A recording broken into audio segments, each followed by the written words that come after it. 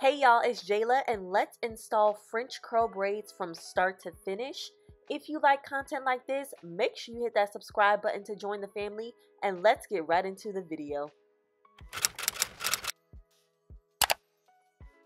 Let's get this parting situation started. Parting is my least favorite part of doing braids, y'all. I hate parting. I'm not that good at it. So let's just get it over with, okay? I'm a little more lenient about how my parts look. By the way, this is my new favorite parting tool. This is an edge brush from Baby Tress. And y'all, when I tell you it works so much better than using a regular rat tail comb, this metal end don't be doing nothing for me. Whereas this, like, because of the way that it's tapered, it just actually parts my hair a lot better. So I've been using this to part my hair for the last couple protective styles y'all have seen me do. We're gonna switch from our big mirror to our handy dandy three-way mirror. This is the best thing that I've ever bought off of Amazon, y'all. This is the way that I've been doing my hair and being able to see the back of my hair when I'm parting. And I'll link this above and in the description box below if you're interested in buying this exact mirror. It does come with a light, but I haven't charged it in a while, so the light's not turning on. But it does have a light, which is really, really cool. Whenever I post protective style videos, I always get questions about how I part the back of my head. So this is exactly how I do it. And again, I'll leave this mirror linked in my Amazon storefront if you want to shop this exact mirror. It is a game changer, y'all. Just like trust me on that one, okay? So I'm going to part my hair in sections right now. I like parting my hair in sections just so it feels a little more manageable when I'm working through those sections and braiding. I'm doing 2 sections in the front, basically like a middle part. And then I'm going to part the top of my head off because this is the thickest part of my hair, y'all. It's actually ridiculous how thick my hair is right there. And then in the very back, I'm just going to do 2 sections and I'm going to twist the section that I'm going to start working on. So that's what you see right now. And let's go ahead and get to braiding, y'all. So I'm showing you the French curl braiding hair. I ordered this hair off of Amazon. I will go ahead and link it in my Amazon storefront. And I ordered 2 different colors from 2 different companies. So the first company you see, I ordered 350, which is this beautiful auburn red color, okay, giving very much Ariel inspired, the Little Mermaid vibes. And you can see what that hair looks like. This hair is from a completely different company, and this is the color 2730. And as you can see, sis, the hair ain't curling, okay? The French ain't Frenching like it's supposed to French. And we're going to talk about that a little bit more later on. But just showing you the 2 colors that I'm going to be putting in my head. And I went ahead and separated the hair all on my spool rack. And we're going to go ahead and get to braiding, okay? So I finished that very first row in the back. And as you can see, I moved my 3-way mirror to my living room. So I'm going to continue to use it as I'm doing the back of my head. So as you see, I'm basically parting out my rows. And then I'm going to part out each section crooked.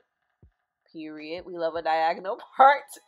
And then I'm going to go ahead and install these braids. Now I am doing knotless box braids with this French curl hair. If you're interested in a detailed tutorial on how to do knotless box braids on yourself, I'll go ahead and link that above for you so you can go ahead and watch it. I really do think that you should go watch the tutorial because right here I'm not really tutorialing, okay? I'm just trying to work my way through it. To be quite honest with y'all, I wanted to do traditional box braids with the knot, but this hair is really silky and also very slippery. I really couldn't get my bearings when I was trying to work with this hair, so knotless actually felt like the easier option. But yeah, you can see how those braids are looking, and I'm going to go ahead and just install these knotless braids. Remember, when you're doing knotless braids, you really are working on the thickness of your natural hair. So it's not going to be as full and voluminous as if you were to do traditional box braids. So that's just a give and take. If you're wondering whether you should do knotless or traditional, you kind of have to weigh those pros and cons, okay? But I'm going to go ahead and just let you watch me install this hair. One other thing I want to mention is that you're going to see some braids are strictly the color 350. And some braids are going to have that 2730 mixed in. I kind of just went with the flow. I wanted the majority of my head to be the color 350 with some peekaboos of the 2730. So some braids, like the one that I'm doing right now, are going to have both colors in it. But just kind of go with the flow, do what you do, and I'll show you what the end result looks like as far as the colors if you want to mimic exactly what I did. Okay, I'm going to stop talking and I'm going to keep braiding.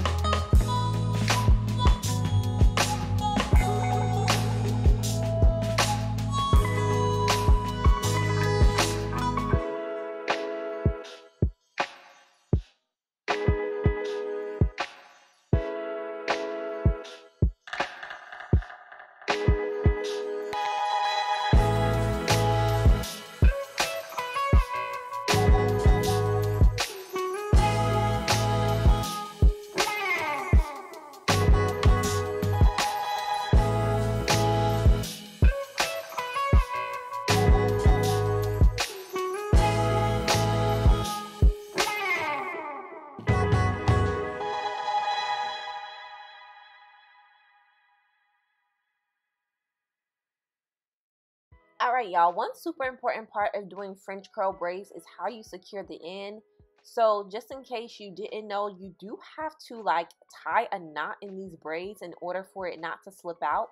Because the hair is so silky, kind of like baby doll hair, it's not going to hold just with the braid itself, okay? You have to go in and put a knot.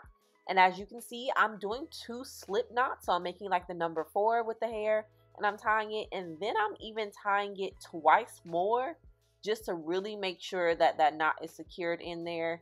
Now I did have some issues with some of the braids slipping out, which is crazy because I'm really knotting this up, but you do have to go ahead and do that. So I just wanted to show you that process, and I'll show you that whole process again of how I secure the ends. So basically what I'm doing is braiding past my natural hair.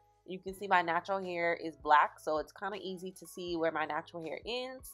I'm going to braid past my natural hair, and then I'm going to secure the braid with a knot. Okay, I'm doing a slip knot, and I'm going to tie that twice, and then I'm going to tie 2 more knots in that hair just to really try to secure the hair. Okay, that's one thing I really just didn't enjoy about this whole process, is having to knot hair.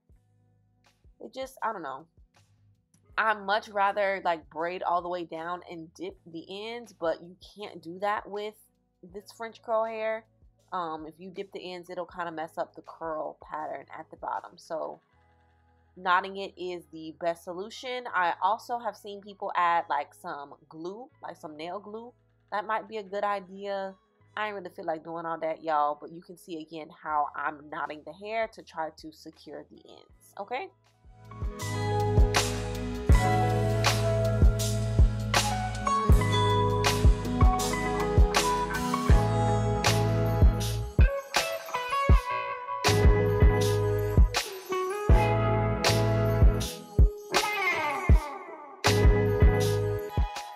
am going to do is go ahead and finish off these ends.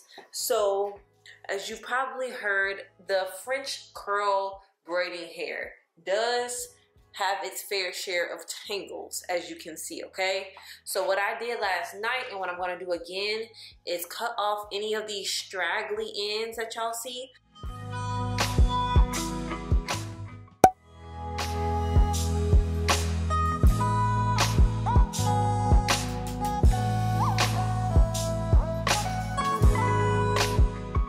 So I'm gonna go ahead and add some Blue Magic hair grease to my ends to again help it to not tangle up so much.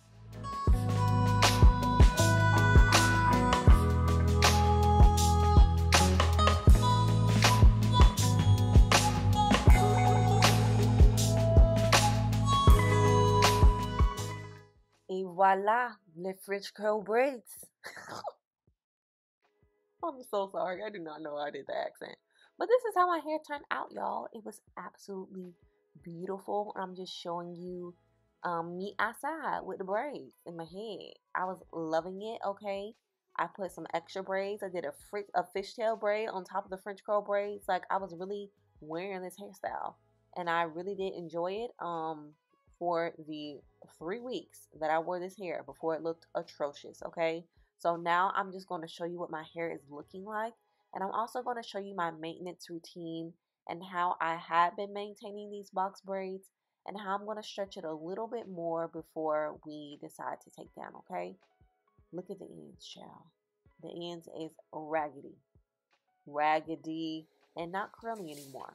But let's get into the maintenance routine.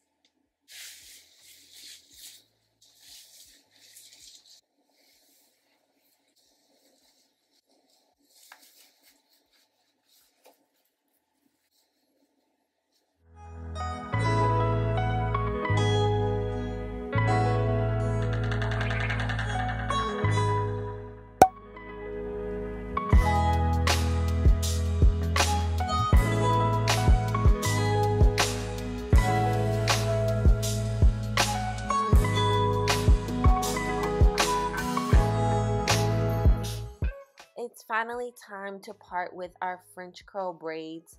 So I'm going to show you quickly how I take down my hair. I'm going to go in with my scissors and cut right underneath my natural hair.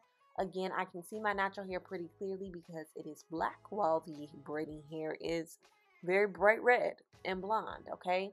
So I'm going to go ahead and cut underneath my natural hair and then unravel this braid, making sure that I take it all the way loose, even at the top. And then I'm just going to detangle a little bit with my fingers, and that is how you remove French curl braids. It's a pretty easy process, so I'm just going to let you watch and learn.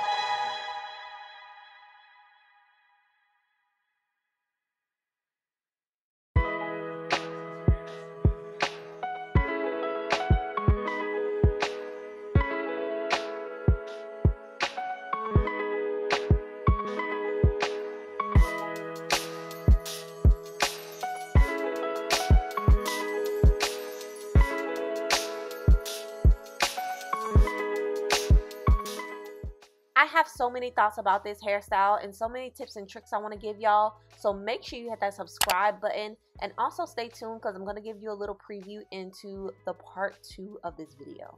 I'm here to tell you all about French curl braids before you put them in your head. You absolutely need to watch this video because I have so many regrets.